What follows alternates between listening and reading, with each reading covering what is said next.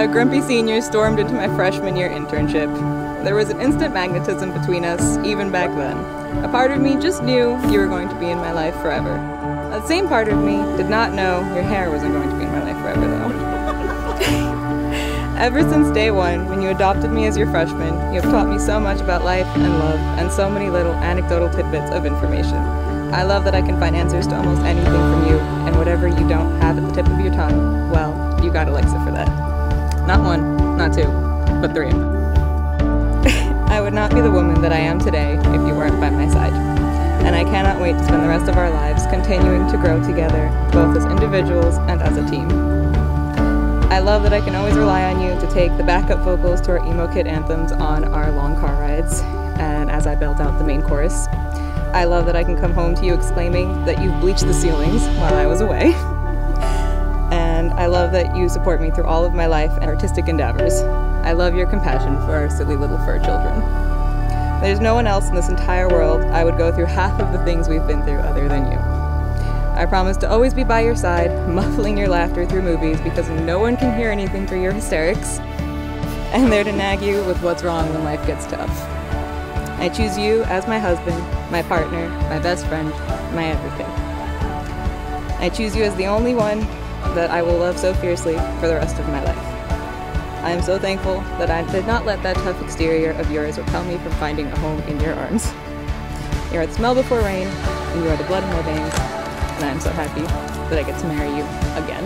These last few years have been a lot of work.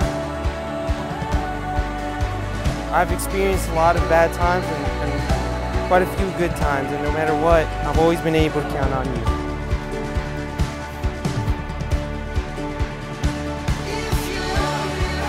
The last part talks about looking to the future, and the only thing that I can say about the future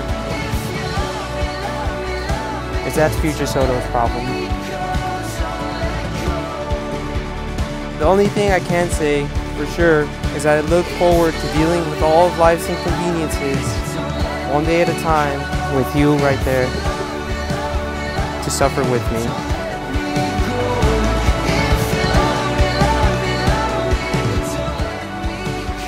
Still do. I now pronounce you still married.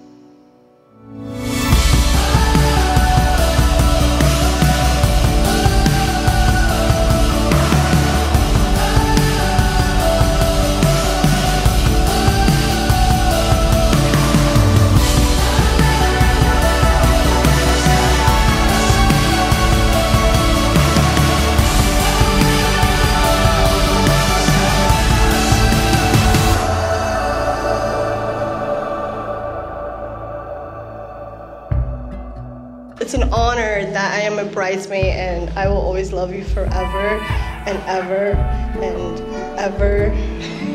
And I will always remember things for you. When you don't, I love you. It's okay, you got me. I love you.